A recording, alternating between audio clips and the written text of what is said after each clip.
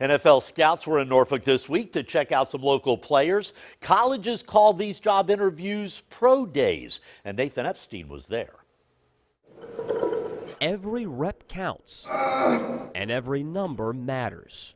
15. This is what I was always, as a kid, dreamed of doing, playing NFL. So, this is my big NFL interview. Scouts from 22 NFL teams looked on as running back Lawry looked to show he's ready for the next level. Yeah, right. Oh, yeah. I feel like I proved my speed and my agility out here. I also felt like I could have had better numbers, but, I think I did good.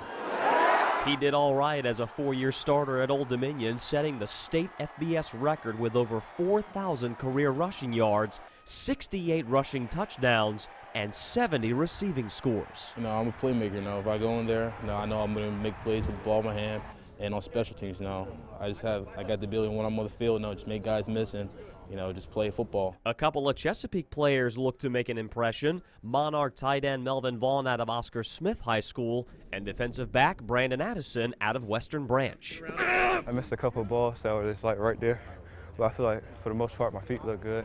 I got in and out of my break, so I accomplished what I wanted. Star defensive lineman Bumi Rutimi competed alongside the nation's best at the NFL Combine in Indianapolis last month. Being in their presence, that just elevates my game.